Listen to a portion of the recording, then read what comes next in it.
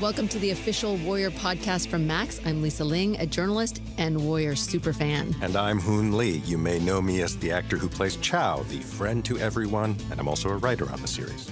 That's right. As your host, we'll be breaking down every episode of Warrior Season 3, and we'll learn more about how this incredible new season came together through interviews with the creators, cast, and crew. We'll also be discussing the very real historical events and people that inspired the characters and the story of Warrior, including Bruce Lee, whose writings actually inspired the entire series. Today, we're diving into Episode 4, In Chinatown, No One Thinks About Forever, written by Francisca X. Hu. We'll be joined by the talented and beautiful Olivia Cheng, who plays the badass and ever-so-stylish Ah Toy. We'll talk about the ways Ah Toy has grown and changed since Season 1, and how her role as a brothel owner and madam empowers her and other women in this patriarchal world of tongs, fighting, and political backstabbing. But before we get started, there will be spoilers, so go watch Episode 4 before listening. Go watch it. Watch it. Do it. So Hoon, very much like your character, Olivia's character, Ah Toy, she really is her own boss. She's her own person. She's not owned by the tongs. And with a few personal exceptions, she's just this independent woman with, I might add, a great deal of influence and power. That's right. Ah Toy's brothel is actually in Hopway territory, but it's really a tribute to her independence and the power that she's built, that she maintains her position as a business entrepreneur and is not tethered to the Hopway. Well, one of the things I really love about Ah Toy, I mean, she's so smart and cunning and has this wit about her. And I mean, of course, her fashion. Yeah. The costumes for the show, they really set us up in this world. The Longjis are more modest and traditional versus the Hopways, like suave Armani-looking suits. But Ah Toy, her wardrobe just really is so attention-grabbing. Yeah, and I mean, they spend a lot of time letting the costumes inform the story and letting the story inform the costumes. And I know Olivia spends a lot of time sort of making sure that those things harmonize with her looks and her makeup, et cetera. And, Olivia is an incredibly accomplished actress. We're incredibly fortunate to have her because not only is she able to deliver the elegance and the beauty and the panache of Ah Toy, but also she's incredibly physically capable, which is, of course, a prerequisite for this show. And she's able to deliver the wit and the sophistication of it. And Olivia is also very involved in issues that are important to her, and the grounding of that helps give Ah Toy a spine throughout the show.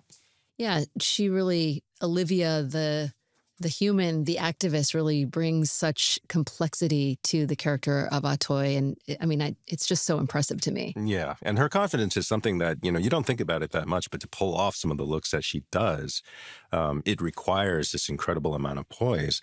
And for a character like Ah Toy, it's not just clothing and it's not just accessories. It's a uniform. It's a way to present to the world and a way to confront the world in her particular case. I think it's fascinating that there was a real Ah Toy in history. And she was a Chinese woman in the 1800s, but she was able to amass some sway and some juice during that time and was really unafraid of using her power, which I just think is impressive and incredible to think about. And that's the seedling that the creators took in order to sort of develop and elaborate upon to create our version of Ah Toy.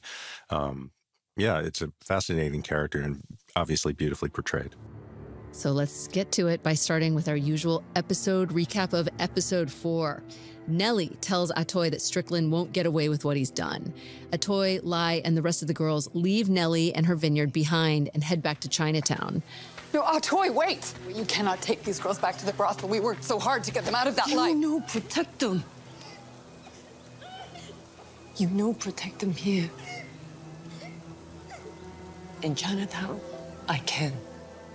Mai Ling spends more time at the Pendleton house. Bernard offers to hold Mai Ling's money at the bank, and their financial dealings progress, but then he makes a move on her, which Eliza sees from afar. In court, Strickland wins the right to Nellie's land via eminent domain. You just couldn't stand not having something that you wanted, so you took it like a petulant child. I can see you're upset, but I'm afraid I don't know what you're talking about. You killed them. You murdered my girls, and for what? For more money, as if you didn't have enough. You are sick. Douglas, you are a twisted, despicable creature. Lee and the Chinatown squad raid Hopway headquarters looking for the printing press, and they arrest Young Jun and take him away. The police arrive to arrest Mai Ling for criminal solicitation. Mai Ling tries to tell the truth about Bernard coming onto her, which earns her a slap from Eliza. Fully aware of the consequences for Mai Ling, Eliza watches coldly as she's pulled away from the officers. I hope they send you back to China. Eliza! Please! Eliza, stop them! So, Hoon, let's talk about something here. The theme for this episode is women in power, how women hold power, do they even truly have power, and the various forms of currencies, whether that's violence, money, politics, land, or sex, that women have to use to get that power. That's right. And we see in this episode, Atoy is confronted with her greatest fear about running away with Nellie, which is that this is a fantasy, that maybe this isn't something that's allowed to her, not only as a woman and as an entrepreneur trying to make her way in the world, but of course as an Asian woman and as a woman of a certain class. And so, building something together doesn't mean it's foolproof. Right. And you see this, the limits of even this white woman's power, right, which culminates in the courtroom. That's right. It surprises Nellie when the judge rules in favor of Douglas Strickland, taking Nellie's land through eminent domain.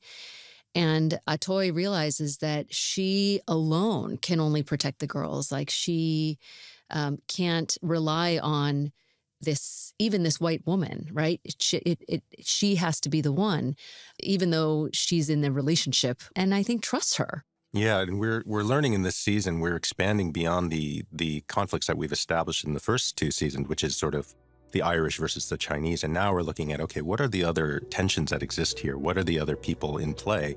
And who is actually the enemy at any given time? And what we're seeing in this particular episode, illustrated most clearly, is the dynamic of who in the male world has power and how do they hold control over that over the women. Going back to something that I found particularly interesting, looking at Atoy's fashion. And in some ways, she uses that fashion as her armor. And we see this very, very clearly in the episode.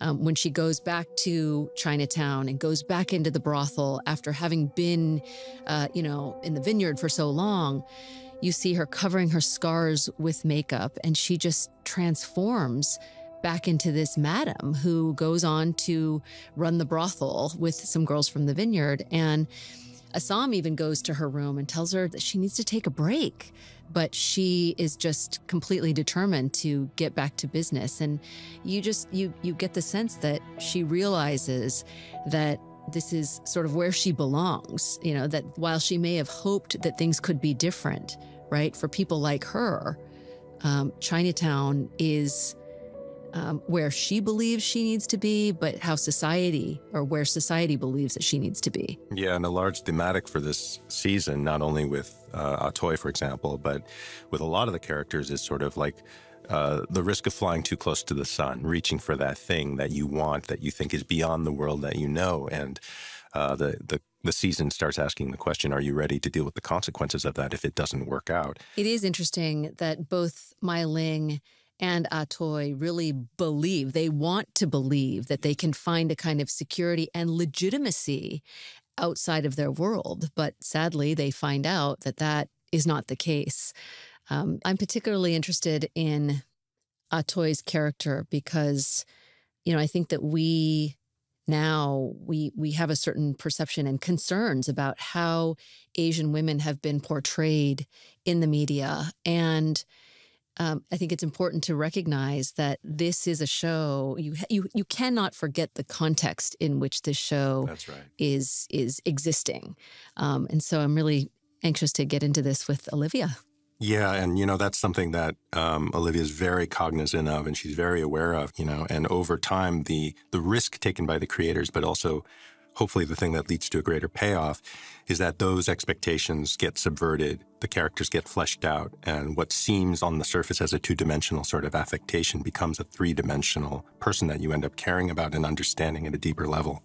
Yeah, I'm glad you mentioned that, Hoon, because in the very beginning of season 1, I definitely felt triggered by seeing those tropes. But as the show evolves, you start to see these characters just become so much more complex, and you are not only rooting for them, but they kind of take on these heroic dimensions, which I just loved. And last week, we chatted with your co-star Andrew about what it means to be an Asian actor in the industry and how Assam has really changed through the series. But this week, we're going to continue that conversation with another one of your co-stars, Olivia Cheng, to talk about power and how women are able to grasp it in the show.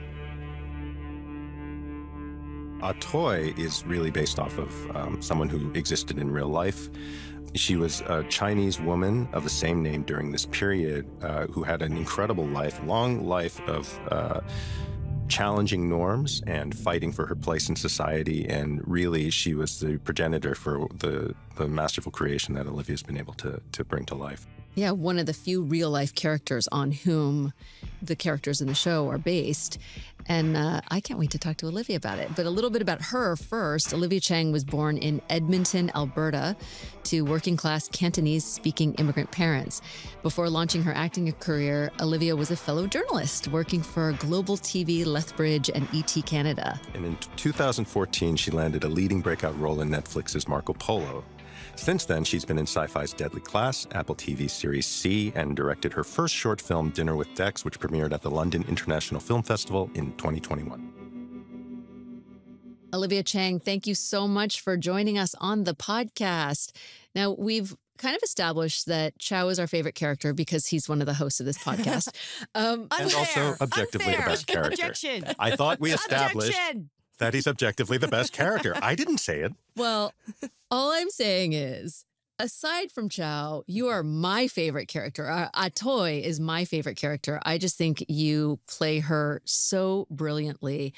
And I love her evolution throughout the seasons. But I want to know from you what it was about this character of Atoy that compelled you to want to play her. I think what compelled me about Atoy, I mean, I wasn't sure when I took on the role of Atoy. I was tentative about it, to tell you the truth. I think what compelled me to join the project was just the caliber of talent surrounding it. The fact that Shannon Lee was on board, you know, the fact that it was being showrun by Jonathan Tropper, the fact that Justin Lin was an EP. I threw a lot of faith and trust into their talents and hoped that Atoy would become a very compelling character with a lot of meat to bite into. And I am happy to say the gamble paid off. And Olivia, Jonathan and the show's showrunners talked about the collaborative process of Warrior. And so I wonder if you can talk about some of the conversations that you even had with the executives about the character of Atoy. I had a conversation with Jonathan Tropper after we had an influencer screening in Los Angeles. I think that would have been right before season 1 debuted on, our first network, Cinemax. And it was actually the first time I saw the pilot in its entirety. And I remember that women at the screening walked up to me and I understood. They were kind of making these jokes or I could tell they were trying to find a way to express to me what they were uncomfortable with. But I could also tell they didn't want to personally disrespect me. And I completely understood, because there were some things in the pilot that I felt uncomfortable with, specifically when the mayor walks through Atoy's brothel for the first time. And it's this very choreographed, group sex scene, I think just, it felt like the difference between maybe something like Deadwood that was a little more gritty and realistic versus, this very fantasy-like sequence. And I remember I wrote a very long email, and then instead I think I challenged myself to call JT at first. Like JT and I are now like tight, but at the time we were still kind of getting to know each other. And I wasn't sure if this would go well, if it would, offend him to have this conversation. But I decided to pick up the phone so that he could hear my voice and not let anything get lost in an email where, you can't hear the person's tone. And we had this conversation and I basically said, I love how Warrior looks out for the Asian male and our Asian brothers. I love that we are making the men fight and that we are making them so fuckable, because in this country, Asian men have institutionally, historically, through media narratives, through so many different methods, been systematically emasculated. So I love that we're taking that narrative back and doing a major course correction for that. Just please don't forget about the Asian women as well. And, to JT's credit and all the writers, all the producers, I think that was, I don't know how much that influenced things, but I appreciate that on this show, we are able to have uncomfortable conversations because progress is never perfect, but it's got to start somewhere. I certainly had those concerns as a viewer watching how Atoy was initially portrayed, right? Yeah. Because she did feed into so many of these stereotypes that are so pervasive about Asian women. But I do have to say, like, as the seasons progressed, Atoy just became such a powerful force and even such an advocate for women. And so unexpectedly, I never thought when I first started the series that she would become my favorite character other than Chow.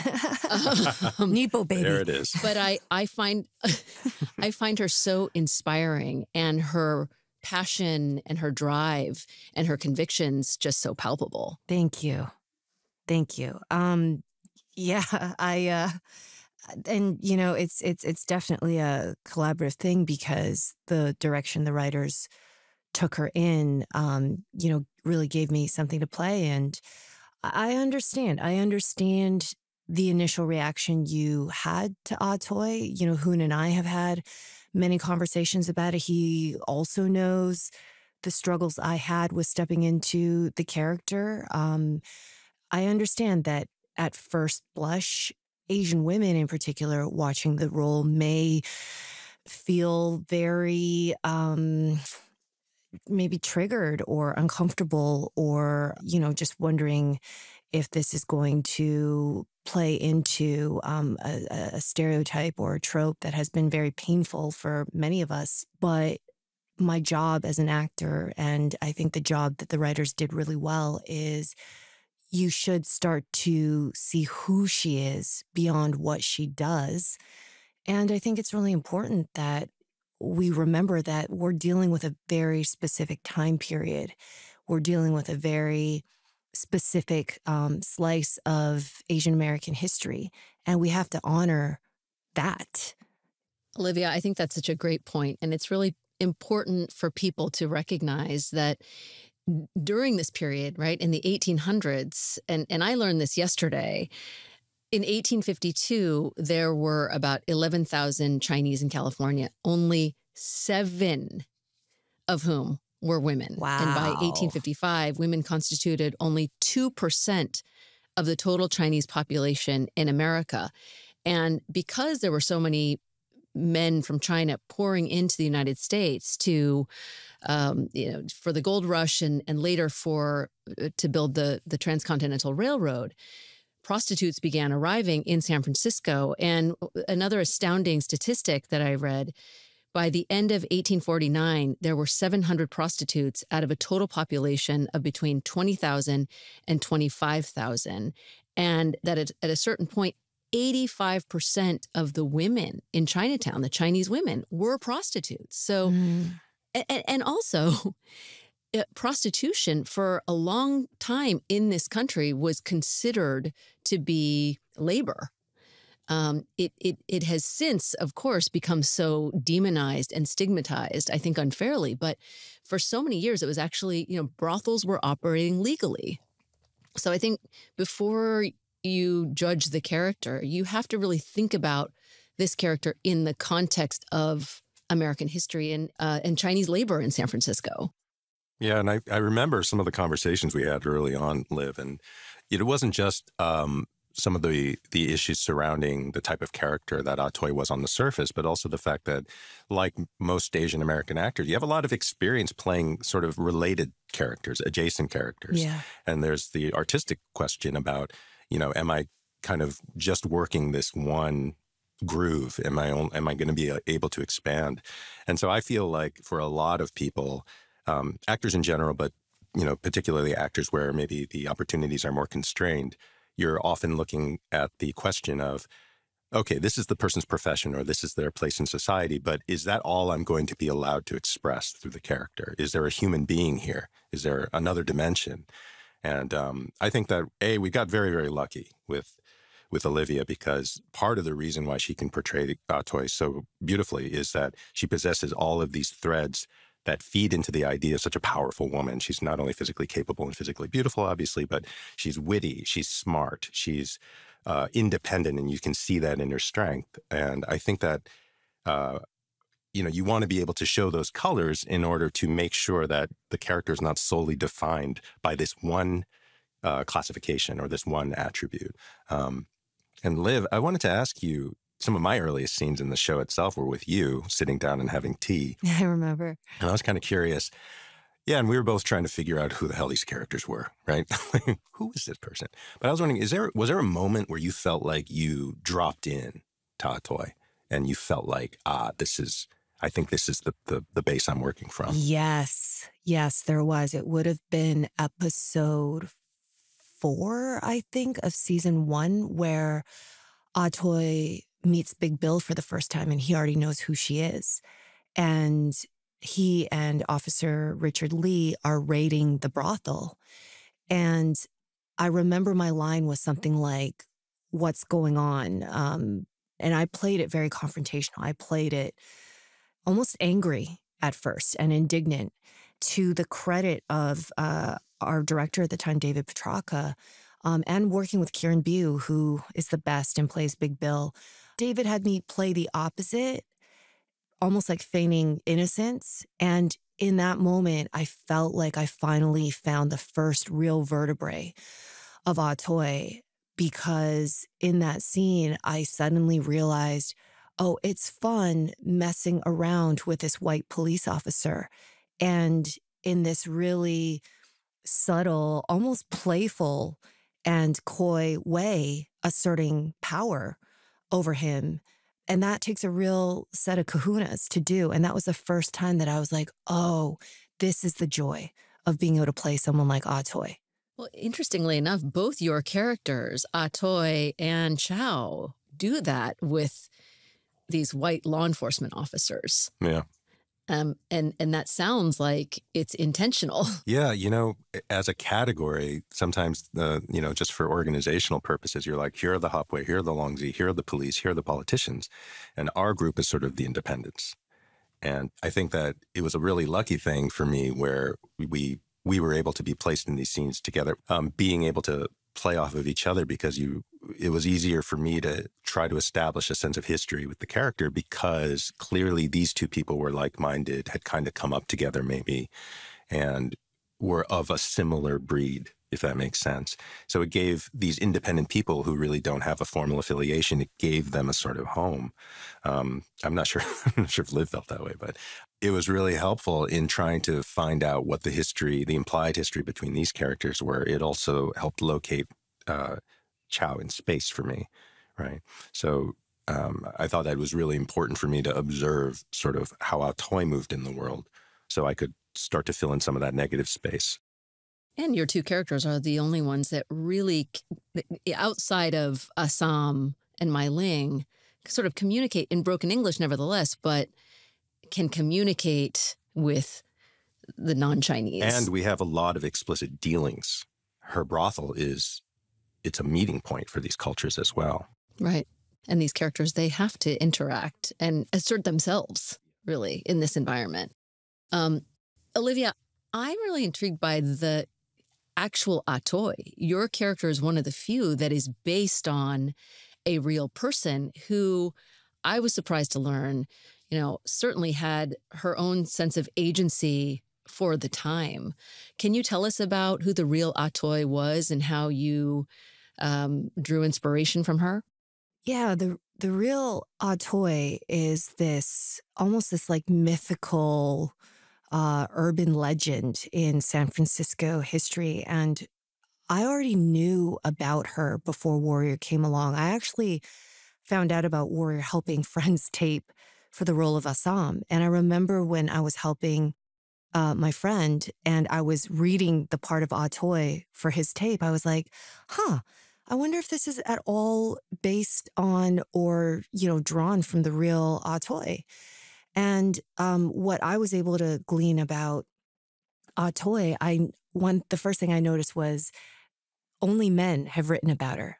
Like there's nothing out there that I know of that is about Atoy by Atoy. So that immediately struck me that for a woman, an Asian woman of that time, to in any way crack the zeitgeist of San Francisco society, she made waves.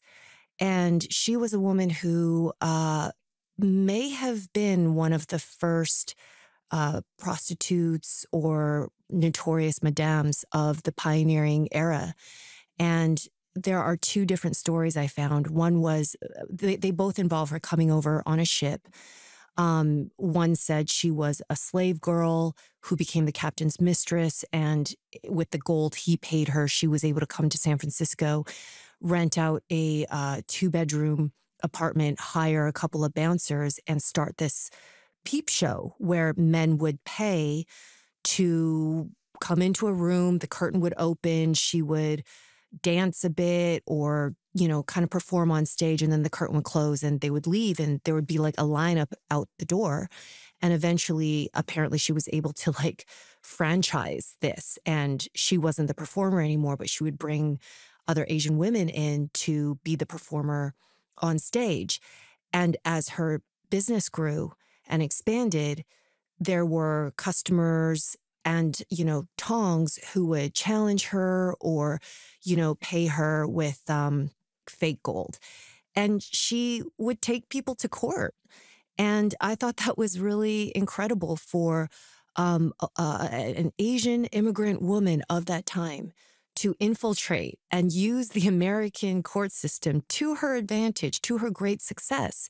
So she was actually able to fight off, rival tongs, not with physical brute force, but with the American legal system. And as far as I know, she left San Francisco, I think, and I don't know if anyone really knows what happened to her, but I like to think that she died peacefully somewhere, living a good life. Olivia, I was just thinking about, again, we these stereotypes of Asian women being, these sort of dragon ladies or hypersexualized. So as an actress, how do you dislodge those things from your stereotype and really kind of get into who this character is for that time? What are the sort of devices that you draw on in order to inhabit this character in the 1800s? My job as an actor is to do my best and do my due diligence, not to judge the character, but to understand the accumulation and momentum of life situations that lead to choices upon choices upon choices that lead the character to the scene that I am playing. And one of the first things I did when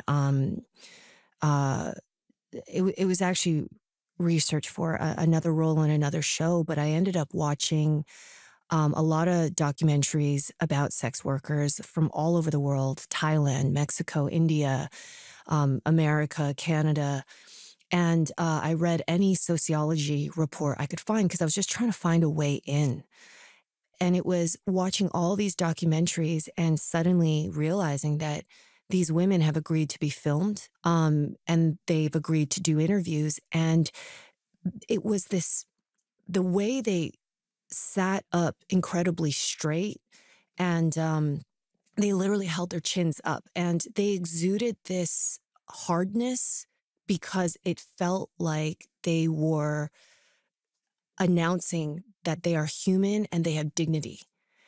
And that's what really struck me. I said, I don't have the life context to viscerally understand what these women have gone through, but I can understand what it is to know that the world is judging you, to know that there's a certain violence of perception around who you must be based on what you do, and to understand what it is to go, but I know who I am, and I will stand with my shoulders back, my chest out, and my chin up, and I will not let you break me. It's so interesting to hear you explain sort of the process behind how you were finding, like, how to mine an experience in order to build this character. And it makes me think very much that when we first meet Atoy at the beginning of the show, she's established that. She's figured that formula out. She's figured out how to move through the world. But in this last season, through all of the trauma that happens between her and Nellie and the vineyard, we see her have to kind of refine that. So in that part of the episode where Atoy, goes back to the brothel, decides that Chinatown is the only place where they can be safe, we see her sort of reclaim that part of her. And so, you put on the red dress and all of your makeup and everything. And I just wonder if you could speak to that and sort of how what you just talked about maybe informed what you were doing in this episode. It's funny hearing you say that, and I'm only now really seeing almost the obvious parallels between what was going on for Atoy and what was going on for me in life, because this season in particular, I had a really tough time stepping back into the role of Atoy, and I didn't understand why I was struggling so much as it happened. It actually really took me the months after the season ended to process a lot. And, to speak to what was happening first with Atoy, when we leave her in season 2, she has just survived an incredibly traumatic near-death experience. And when we meet her at the beginning of season 3, she just wants peace. She is just falling for the hope and the dream that Nellie is offering, with the safety of the vineyard and the safety of her privilege as a wealthy white woman. And I think it's understandable that Atoy wants to buy in. After everything she's been through, she wants to believe that there's a safe, clean, beautiful home available to her in America. And the trauma and grief that comes with hope being dashed, I think that is all embodied in that scene where we see Atoy go, silly me, who am I to have hoped that I could be something more than who I am in Chinatown? And not only, have I paid a price for that fallacy, but it's cost the lives of girls that I was trying to do better for. And I think that scene in the mirror, that scene that we take the time to see her armoring back up through the mask, through the makeup, through the wardrobe, through learning to hold her expression again in this almost like perfectly placid, facial expression. I think it speaks to all of that. And in terms of my own process, I think I just, really had to, do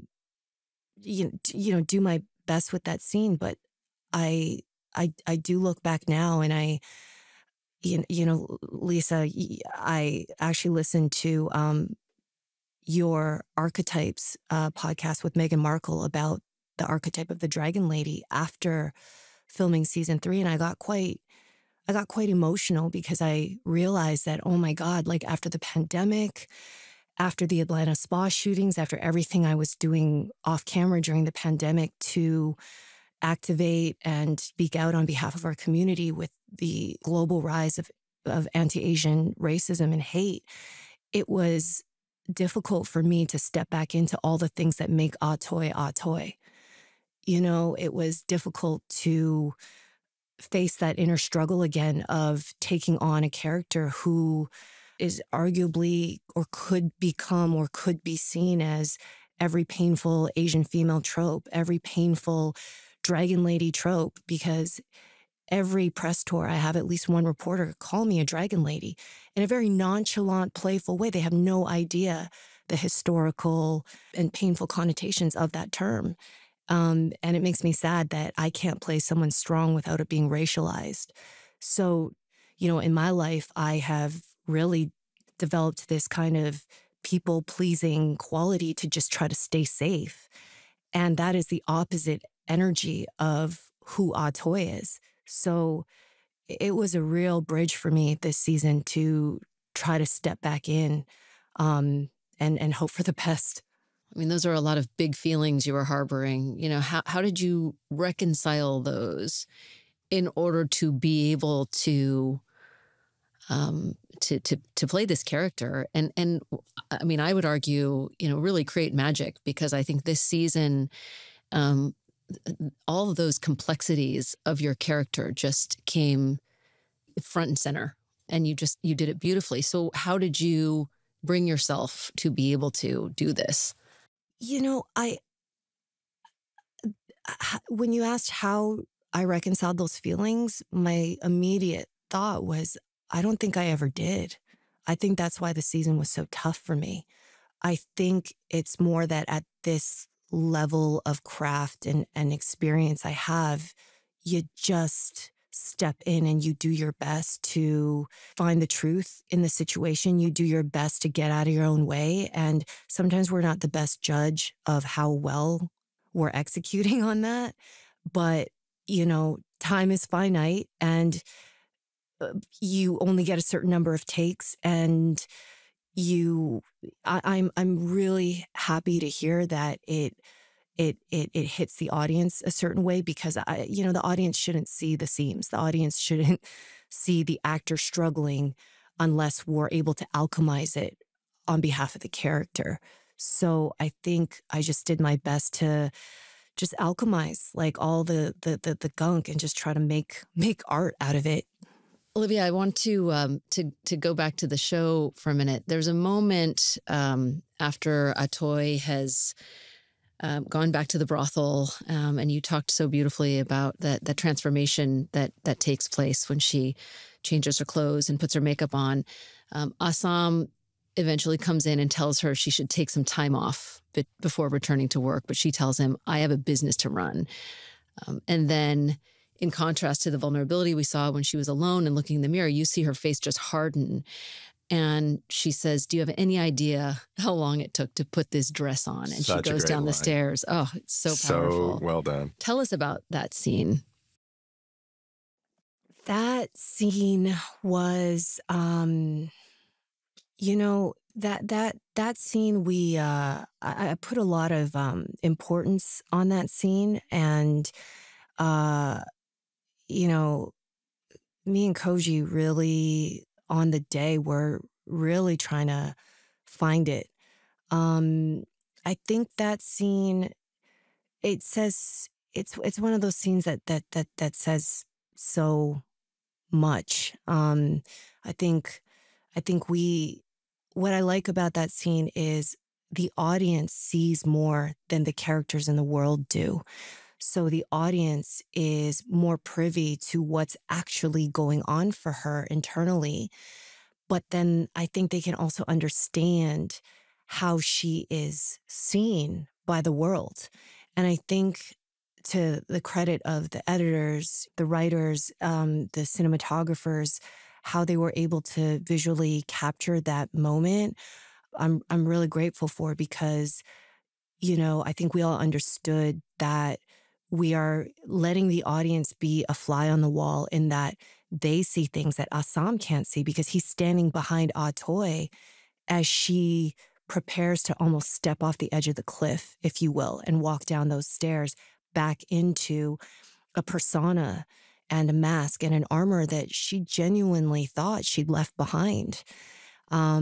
So yeah, I think I called that scene the return of Atoy. I can't let you go, Olivia, without asking you about the fight scenes and just what an unbelievable badass of a fighter Atoy is.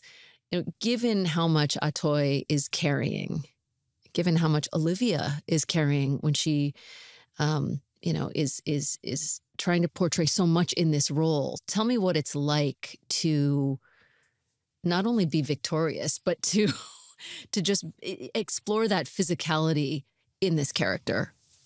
It's one of my favorite aspects of playing Atoy. I was a former competitive gymnast in my youth, and I love athleticism. I love that my acting career has allowed me to physically train, to be challenged as an athlete, to pick up a weapon or pick up some kind of physical skill that is not natural to me, Olivia, but for the sake of a character story, I have to learn it well enough to sell it. And that stunt tent as well, that Brett Chan created for us, it's always been such a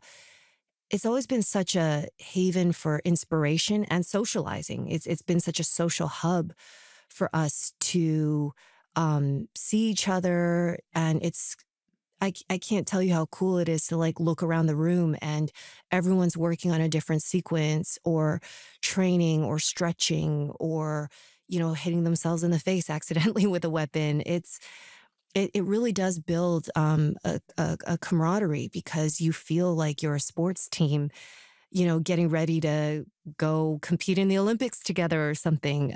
So as an actor, I loved it. And I hope that it's fun for the audience to watch because this was definitely the most number of fights that I've had in a season. I had 5 different sequences, but mine were more what the showrunners called the popcorn fights, where it's just these like quick hits of entertainment. And I hope it comes across like that. It's an incredible power that Atoy possesses. And again, Olivia Cheng, you play her so well. And thank you for bringing such thought and heart to this character. Thank you so much for being part of the podcast. Thank you. And before you go, I have to ask you one question. You know, obviously our whole show is predicated on the writings of Bruce Lee. And one of the things we're asking everybody is, what's your relationship with the phrase, be like water? Oh, you know, I have had to think about that or draw, what's that word, nourishment from that saying, because as I move into different aspects of being a storyteller and as I, you know, work to create my own projects and get them from concept to completion, it is not an easy road so far. And there have been so many times that my patience has been incredibly tested. And sometimes not sometimes, every time I've hit those walls, I think about that saying, you know, I think about what are the cracks? What are the ways that water, you know, can still break through a mountain? You know, sometimes I think I was standing on Table Mountain and I noticed how the water had really worn down the surfaces of the rock and how incredible, like, wow, like how much time and force and just consistency of water running down the mountain in that spot did it take to create that groove. So yeah, I think one of the beautiful things about being involved in a Bruce Lee show is Bruce Lee's philosophy impacts you, and the be water statement. You know, I hate to be a basic Bruce Lee bitch, but that is the quote that is, you know, I think arguably his most popular and well known for a reason, because it really applies to anyone who's facing any kind of challenge that tests their patience and tests their ability to believe in themselves to actualize. That's a great answer. Beautiful. Thank you, Olivia. Thank you both. Thank you, Lisa. Thank you, Hoonski. Appreciate you both. Okay, that's it for us. Until next time. That's right. We are back with a new podcast after every new episode of Warrior. So come back for more as soon as you've watched episode 5. Next week, we'll be talking to the Hopway leaders themselves, Carrie Young, who plays the wise but old-fashioned Father June, and Jason Tobin, who plays the loyal but impulsive Young June. It's going to be a good one. Can't wait. Stream new episodes of Warrior Thursdays only on Max, and listen to the podcast on Max and wherever you listen to podcasts. The official Warrior podcast is a Max podcast produced by the Mashup Americans. It is executive produced by Amy S. Choi and Rebecca Lehrer. Our producers are Sarah Pellegrini and Thomas Liu. Our development producer is Nicole Kelly. Our production manager is Shelby Sandlin. The show is mixed by Pedro Rafael Rosado.